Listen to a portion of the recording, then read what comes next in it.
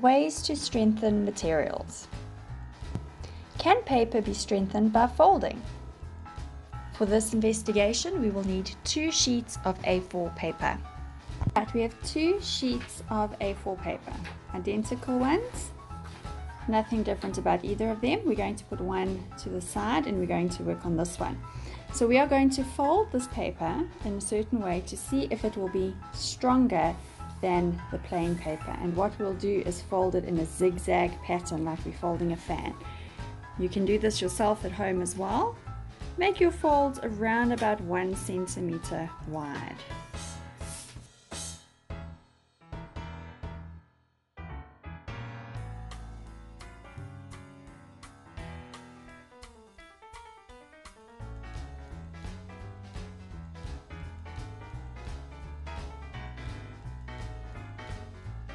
We have our plain paper and we have our folded paper. Now what I'm going to do is I'm going to fold the page over. Look how easy that is. Alright, let me try it with our strengthened paper. Okay, so it's not as easy to fold it. A fair test refers to the materials used in the investigation. We want to know if they were identical, which means the same throughout the investigation. In this case, did we use 2 identical sheets of paper? Yes, we did. Fair test, check.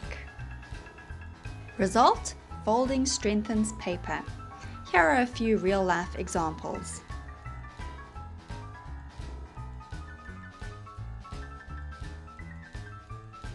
Number 2. Can paper be strengthened by forming hollow pillars?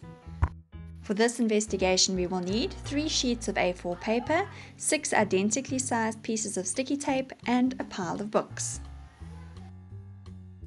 Our first hollow pillar is going to be a circular shape. So we're just going to hold the paper like this to make that circular shape. And we're going to stick it on each end with a piece of tape. I've used 2 centimeter pieces of tape to make sure that it's fair in the fair test. Pillar that we are going to make will be the square shape. So the first thing you're going to do is measure a 1 centimeter fold on the bottom and fold that across.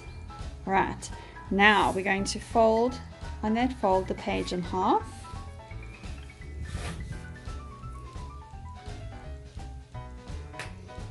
Okay, open it, fold it in half to the center line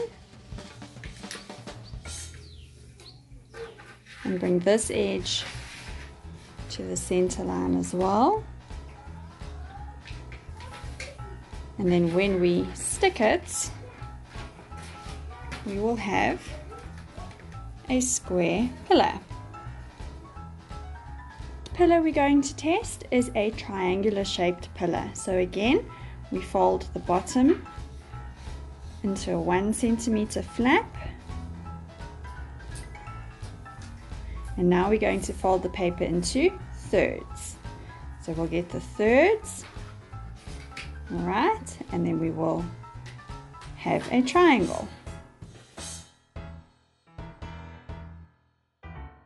Okay, so we have built our pillars here, square, triangular and circular pillars, and we are going to test if creating hollow pillars out of paper will strengthen the paper. And we're going to do that by balancing books on top of it.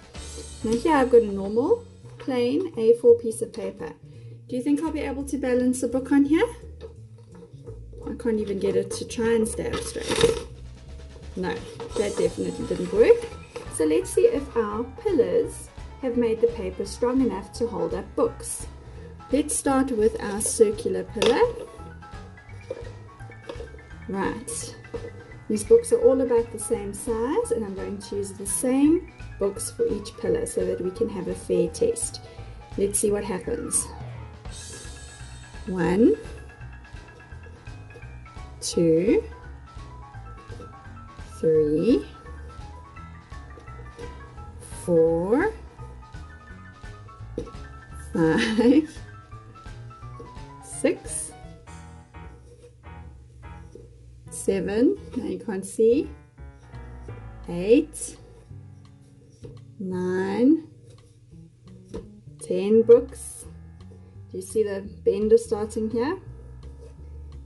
11 books, 12 books. Okay, so we got to 12 books with our circular pillar. Tap the square-shaped hollow pillar. Remember, these are all just 1, 2, 3, 4, 5, 6, 7, 8. Right, we got to 8 with our square pillar. Last test, triangular pillar. Let's see how many books we managed to get onto this one. 1, 2, 3, 4, 5.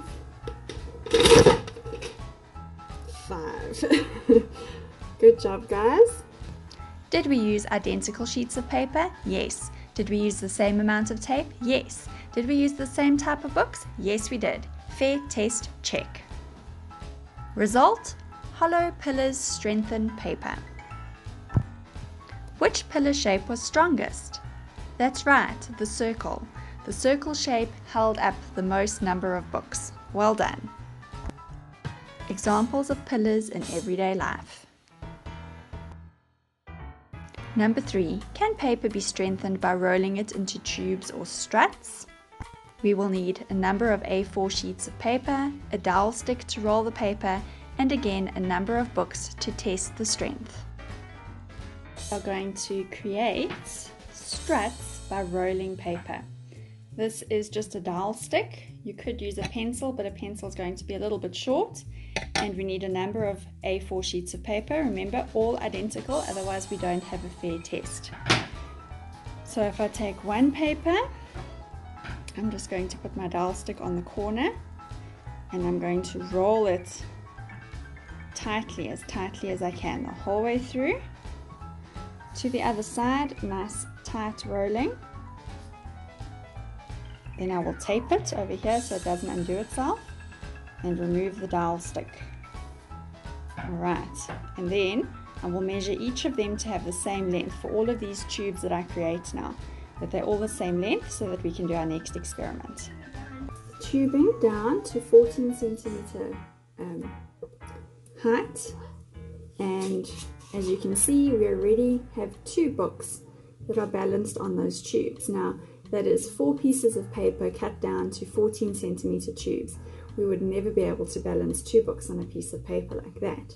So let's see what happens if we add some more. 3, 4, 5, 6, 7, 8, 9, 10, 11, 12. That was as many as we got to with our circular tubing. Let's see what else I can find to put on there.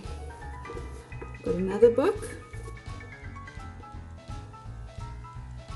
13, starting to look a bit wobbly. See, I've got a huge big thesaurus here. Huge and big. Alright, let's look at that. That is a lot of books balancing on that tubing. So I think it's safe to say that folding paper and making it into tubing definitely strengthens it. Did we use identical sheets of paper? Yes, we did. Did we use tubes of the same length? Yes, we did. Fair test check. Result: tubing strengthens paper. Here are a few examples that we see of tubing in everyday life.